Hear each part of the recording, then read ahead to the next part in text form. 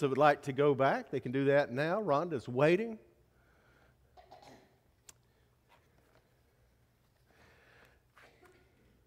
Adam, you waiting? I'm waiting. Okay. I think that's all that's going back. You ready? Let's pray.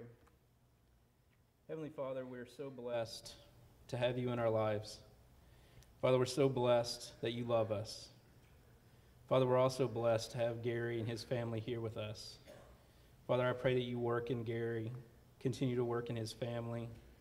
Watch over them as they're spread all over the world. Watch over him as he brings a lesson to us today. Father, I pray that it's a lesson that he's committed to his heart and he knows it's from you. And I pray that we hear it and we take it with us through this week. Father, we are so blessed to have this time to worship you, and we're blessed to have so many people here with us today. Just help us to be open to what Gary brings us today as a message from your word. It's in your son's name we pray. Amen. Amen. Thank you, Adam. So good morning, everyone. Y'all seem excited to be here. That enthusiastic good morning. You know, last week was when we changed our clocks. We don't need to be carrying over to this week. Last week, it was okay to fall asleep during my preaching. This week, it's not. So, before we get started, I want to mention about our Mexico Mission Spaghetti Fundraiser Lunch, which is Sunday, April 7th. We would love for you to come and be a part of that. It is to raise funds for airfare, food expenses for the Mexico Mission trip to the City of Children in Mexico, and getting ready for that. So the cost, it's spaghetti with meat sauce, salad, bread, dessert, and drink. It's $20 for adults, kids 10 and under $5. And you can pay more than that. This is a fundraiser, okay? You can pay lots more than that. In fact, we have the Power of 100. Is that what it's called, Jonah? Power of 100, envelopes in the back wall. To take an envelope, whatever number is on it, put that much cash in there, or more if you'd like, and give that to Brandon or Gilda. And that goes towards the Mexico mission trip. Once again, that is helping orphans down in Mexico. So we would love for you to be a part of this ministry. Now, as far as the fundraiser goes, and we've only had like 2 sign up so far. And I know sometimes we are a group of people who like to wait till the last minute. Okay, stop that. Don't do that. Sign up now. Come and be a part of this fundraiser. So, church, we have, and to our guests, you didn't know this, but we have been going through the I am statements of Jesus in the book of John and studying those a little bit and asking, what's in a name? And each one of these gives us a little bit different glimpse into the life of Jesus and what he means to us. Okay? We have studied those one by one. This week, we're going to study one. Next week is where Jesus says, I am the vine. And then on Easter Sunday, I am the resurrection and life, which is a reminder, Easter Sunday, March 31st at 6:30 in the morning, a.m. in the morning, dark 30, we will be on the beach. And we would love for you to come and join us. To our guests, if you'll be gone by then, just simply come back. That's all you got to do. And you too can be with us on the beach for sunrise service, 6:30 a.m. And we're looking forward to that. And then we'll come back here and we're going to have a big breakfast. And then we're going to come in here and I'm going to preach. And you'll be tired, but that's okay. I'm going to have you stand for the whole sermon.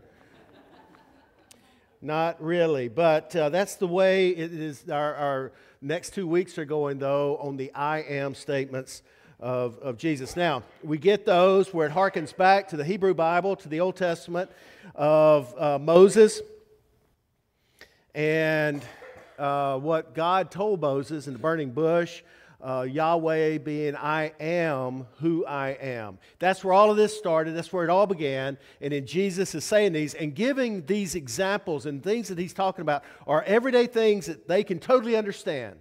I am the gate. They understood gates. I am the good shepherd. They understood those types of things. And today we're going to read and study a little bit about Jesus saying, I am the way, the truth, and the life. So let's begin in John chapter 14, verses 1 through 5. Let not your hearts be troubled.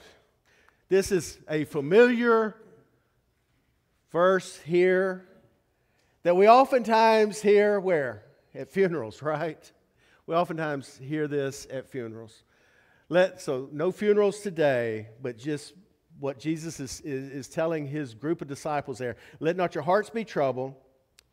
Believe in God. Believe also in me. In my Father's house are many rooms. If it were not so, would I have told you that I go to prepare a place for you? And if I go and prepare a place for you, I will come again and will take you to myself, that where I am, you may be also. And then Jesus says something here that's really interesting to me. I've so many times I've read these verses. He says, and you know the way to where I'm going. And good old Thomas spoke up and said to him, Lord, we do not know where you're going. How can we know the way?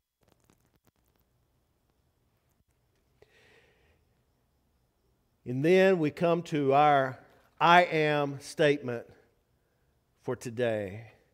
And Jesus answered, I am the way and the truth and the life. No one comes to the Father except through me. I like this. And you know, you can say this like this. I am the way and the truth and the life. Depends on how you emphasize what he says here. Thomas wanted to know the way, and the Lord answered with, I am the way. Do you figure probably Thomas is even a little more confused at that? Jesus confused his followers oftentimes to where they were left scratching their heads. To know the way, then, is to follow him as he first called his disciples. And then the Lord added to that, not only I'm the way, answering Thomas's question, but he says, oh, and the truth and the life. Another way we could read this, I don't know if y'all ever do this, but how you emphasize. Like I said, I am the way. I am the truth. I am the life. How about I am the way? I am the truth. I am the life. I think it's very neat here how it gives us some insight, because these three I ams right here are fundamental. We're going to take a look at them this morning. When he talks about the way, when he says, I am the way, you know, that has to exclude all other ways. I am the way. This excludes all other men and women and persons of intellect or entitlement. It excludes all heads of all religious callings. Yeah, it excludes Buddha and gurus and Muhammad and all men's ways of beliefs and practices. It excludes your church's preacher as well as your church's elders and deacons and anybody else. It excludes us all. There's only one way. One way. One. The way. And it's Christ's way, because he is the way. That's easy. One way. No one comes to the Father but by me. By the way, you probably remember, in the early church, all Christians were pretty much known as people of the way. You remember that? You probably do. It was recognized that they followed the way, they followed Jesus, the way of Jesus. The community pretty much gave that term to them. We see in Acts, first one here, meanwhile, Saul was still breathing out murderous threats against the Lord's disciples. He went to the high priest and asked him for letters to the synagogues in Damascus, so that if he found any there who belonged to the way, whether man or woman, he might take them as prisoners to Jerusalem. These verses here this is right before he has quite the encounter on the Damascus road. Then we see on over in Acts chapter 19, verses 8 and 9, Paul entered the synagogue and spoke boldly there for 3 months, arguing persuasively about the kingdom of God. But some of them became obstinate. They refused to believe and publicly maligned the way. Going on down in chapter 19, we see about that time there arose a great disturbance about the way. And then lastly, Acts 24. Then Felix, who was well acquainted with the way, adjourned the proceedings. They were known as the way. You think maybe we are the way? We're part of the way? The Lord's way? Yes. Maybe we ought to change our sign out front and we just put the way. That's a good idea. Yeah. The way. Jesus is the way. That's what he's telling them. Thomas asked the question. Well, know the way. Where are you going? He just says, I'm the way. And then Jesus' next two claims here kind of follow on from the first one. Jesus is the way, the foundation. You ever travel with somebody and say, do you know the way? And they say, sure. And you quickly find out they don't know the way.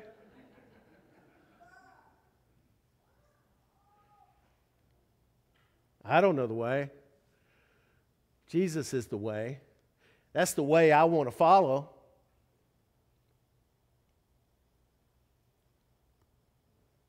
So then, with the way being the foundation, there can only be one truth built upon that way, and only one life that comes out of that way, because He is the way to the Father and to heaven. And the only way of life, then He must be the truth, the only truth, and the only life to follow on from that. He is the way, He's the truth, He's the life. For us, that should mean a great deal. The Lord is the truth. His word is true. Everything He spoke was truth. In church, we need to hold fast to that truth. Sometimes we don't like the truth. Or as a famous actor said, you can't handle the truth. Church, we need to rise up against false teaching. And when I say something like that, that means like, well, let's get in their face. It doesn't necessarily mean that. You don't have to be ugly, but you don't have to accept false teaching. We need to maintain the purity of the truth. Live surrendered lives for the one who is the truth. You want to know where to go? Well, Jesus is the way. You don't know what is right? Well, Jesus is the truth. You want eternal life, and do you want to have that abundant life? Well, guess what? Jesus is the life. This is good stuff, people. Jesus is the way to God, the truth of God, the life of God. Those three things, they're eternal. Eternal life is a great theme in John's Gospel. I was reading somewhere, it said that in John's Gospel, there are 17 verses that deal with eternal life. I didn't actually go and count those, so if any of you do, let me know if that is the truth. But I know he does talk about the eternal life quite a bit. And this verse saying Christianity isn't, I am the way, the truth, and life. Is Christianity then an exclusive religion? Yeah, sure, it is. It is. But it's both inclusive and exclusive. It includes all who want to come to know the Lord. Jesus calls everyone. But it excludes all other ways, and through the one who said, I am the way. No one comes to the Father but through me. Man, preacher, that's kind of harsh. That's in your Bible. Let us look at another little slant here on the word life. We just looked at Jesus being the only way to eternal life. He's also the only way to sustain or give us fulfilling life. I mean, the life that sustains us each day. Eternal life is wonderful.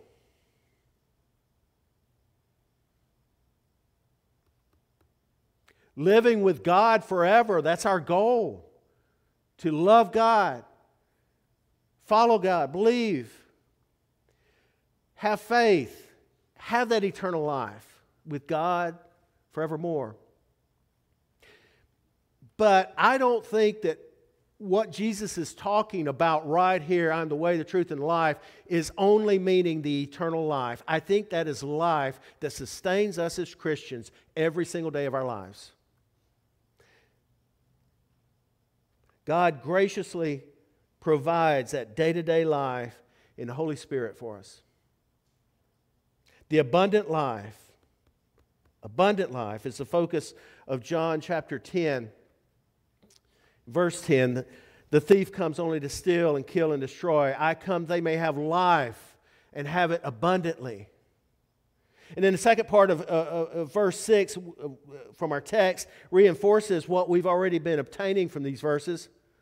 No one comes to the Father except through me. Some people claim that God is embracing and all good people and all people who live a good life will be taken to heaven. All you got to do is live a good life. You can go to heaven. That sounds neat and it sounds good. And sometimes I want to believe that. But what Gary believes, if it doesn't line up with what is taught in the Bible, what Gary believes can be totally wrong.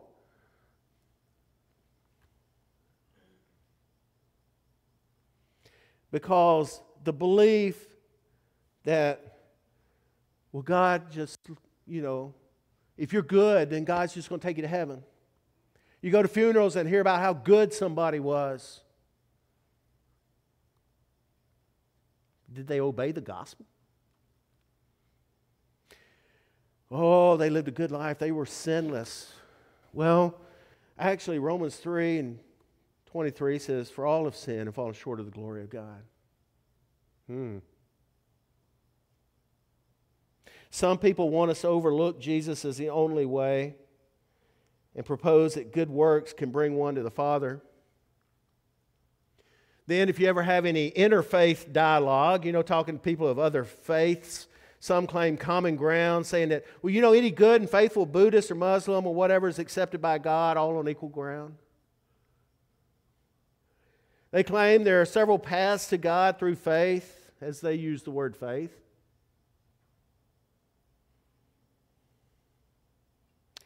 Church, there's no other way to God the Father except through Jesus the Son. And let me tell you, I am not anti-Muslim or anti-Buddhist or anti-anything else. I can love people. But I don't necessarily have to believe what they believe, and I don't necessarily believe that they can get to heaven except through Jesus. And that's just not Gary's beliefs. That's in your Bible. Jesus said it. Some of you have heard of the preacher, the theologian H.A. Ironside. He was occasionally interrupted during his sermons with objections that there were hundreds of religions, and no one could determine which was the right way. And Ironside would answer by indicating that he knew of only two religions. He says one covers all who expect salvation by doing, basically being good, by doing, and doing good works and all like that. The other, all who have been saved by what someone had done for them. And the whole question is very simple. Can you save yourself, or must you be saved by someone else? David Jeremiah, a few years ago, said that in a survey of all those who are named Christians, who call themselves Christians in churches, and this to me was rather disturbing, but in this survey, 30% of them believe Jesus is just one way to God. Now, in their survey, 3 out of every 10 people who claim Christianity believe this is just one way to God. That's a terrible statistic. Wow. So, church, let me tell you, we got roughly 100 people in here today. Hopefully, prayerfully, 30 of you are not sitting there thinking, Jesus is one way to God. Now, let me tell you, Jesus is the only way. You don't like it? Cut that piece out of your Bible, I guess, where Jesus is telling you He's the only way. The only way.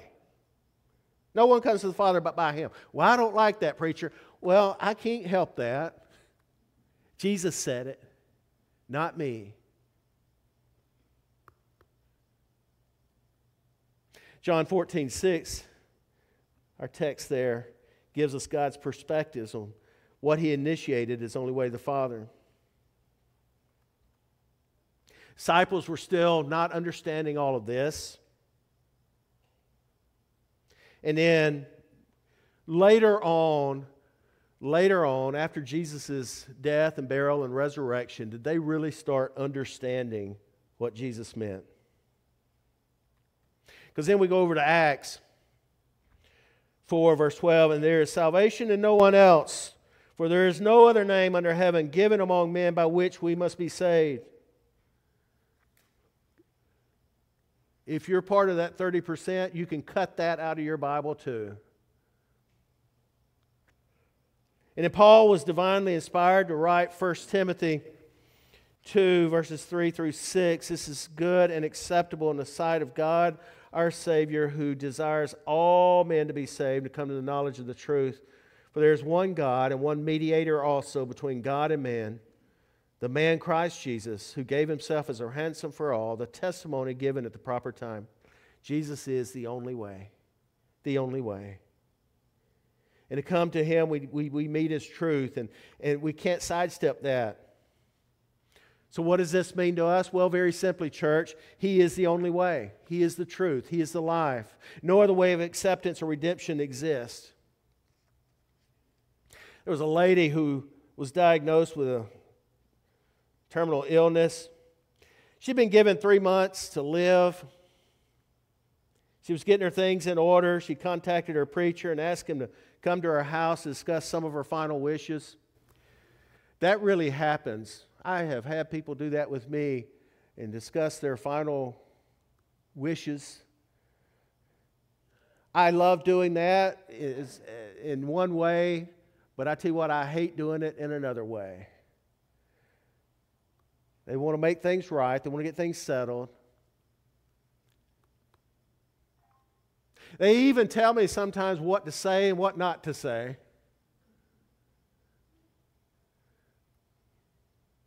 What they want, what they don't want. And she was doing all of that with her preacher. She told him which song she wanted. Rhonda and I have discussed my demise,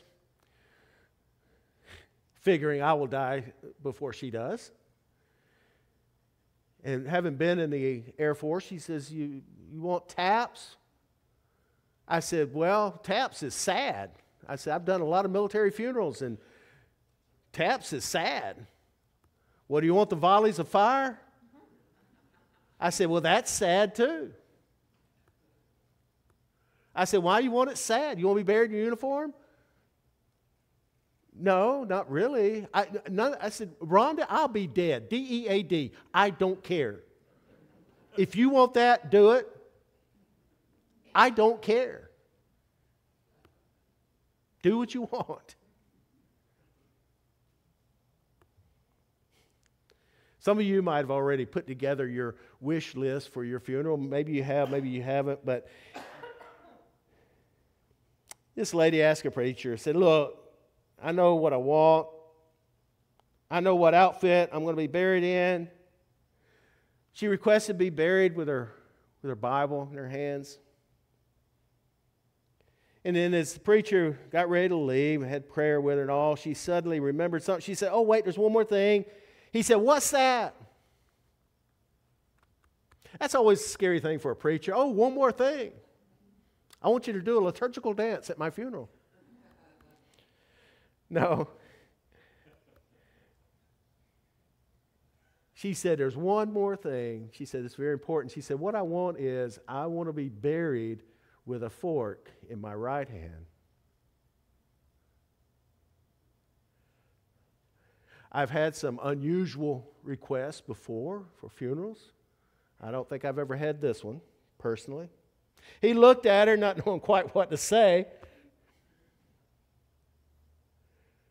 She explained, she says, you know what, in all my years of attending worship and going to different socials and potluck dinners, you know, the big eatings on the ground, we're good at that.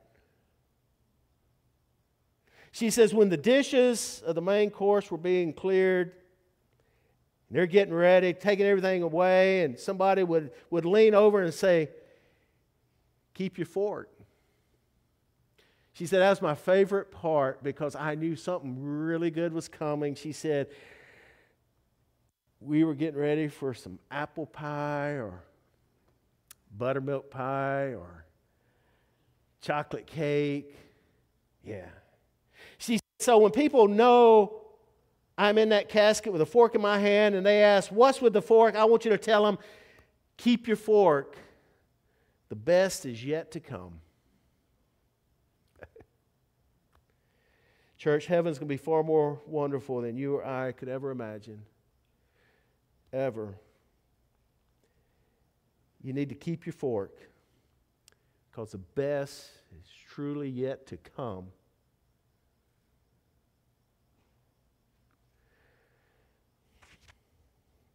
Lord's coming back for us. He's coming back for those of the way because He is the way. The Lord is my way. He's my truth. The Lord is my life. The Lord knows the way through the wilderness. He's the way. We just need to follow. Church, we're going to have an invitation song for you. Don't know if you're a Christian. You could become a Christian this morning if you want to do that. You don't have to walk down the aisle. You can get with me later. We can baptize you today. If you need to come back to the Lord or if you need prayers, it doesn't matter. Whatever your request is, we're here to help you. We're here to help you. To our guests, thank you for being with us today. You have our phone numbers in a bulletin while you're down here. You call us if you need anything. You call me. My phone number is there. The elders, deacons, church number, whatever you need, you're part of us. You're part of our family, family of the way. And we want to help you. If you have any needs whatsoever, we're here for you. This morning, Roger and Shirley are going to head back to the conference room for any that would like to have prayer. They'll be back there to pray with you, to pray for you. Whatever you might need, they will be back there. And also, let me mention one other thing. You know, our elders meet together weekly, Mondays at 10 o'clock in the morning. If you would ever like to come and talk to our elders, that's okay. They'd love to have prayer with you, talk with you, whatever it is that you might need. Church, we're here for you. If you have any need whatsoever this morning and you need to respond to the gospel, you can do that right now while together we stand and while we sing.